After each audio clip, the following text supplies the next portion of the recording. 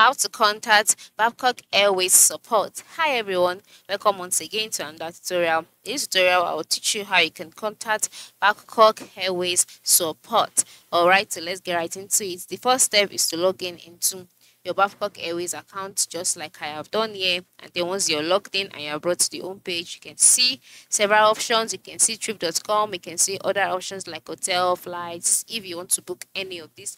By the time you scroll down, you can see beautiful places where you can choose for your trip. All right, so once you can see this, the next step is to move to the top part of the screen where you can see several tabs, and then next to the app tab you can see the help option. Right, just go ahead and click on it. After clicking on it, you'll be redirected to the customer support directly.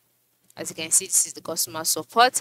So here you can see the different ways or different questions you can ask. You can ask questions based on flights, hotels, trains, car rentals, airport transfers, attractions, and tours. And then you can decide to, chat directly with the support if any of this does not fall into the question that you have. Okay, you can just chat directly by clicking on chat with us now, and then you'll be redirected to another page where you can now go ahead and have a service chat with the chatbot and then ask your question. And then once you ask your questions, the response will be given automatically and every issue that you have will be resolved, as you can see. So this is how you can contact the Bangkok Airways customer service. And sure, you tried out today.